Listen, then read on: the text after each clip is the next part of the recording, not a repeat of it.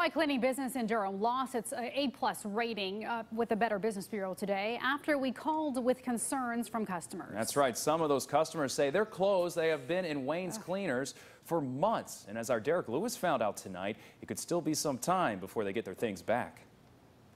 Right now, the Better Business Bureau is investigating this cleaners here on Fayetteville Street. There hasn't been an owner or worker here all day today. One customer I talked to says her dress has been here since November. Clothes are hanging up, papers are still on the counter, but the lights are out and the doors are locked. Amelia Barnum, who was a customer at Wayne's Cleaners for years, dropped off this dress in November, which she says is worth more than $100. When I picked up the dress, it had a hole in the back. They used too much heat on the dress because the material is very sensitive. And she told me to leave the dress so when her boss come in so that he could look at it. She hasn't seen it since. Court documents show Zamar Incorporated, a company affiliated with Wayne's Cleaners, hasn't paid rent since December.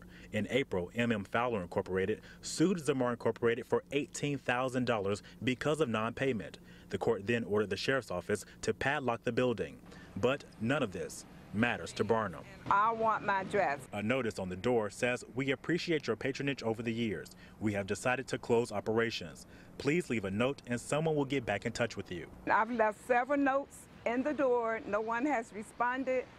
All I want is my dress. We made calls to the number on the receipt, Zamar Incorporated and Fowler Incorporated.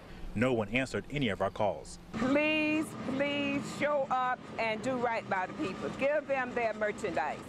The sheriff's office says the owners of this property can unlock the doors at their discretion. In this case, Fowler Incorporated. We'll continue to make the calls and follow up with this story. In Durham, I'm Derek Lewis, CBS North Carolina.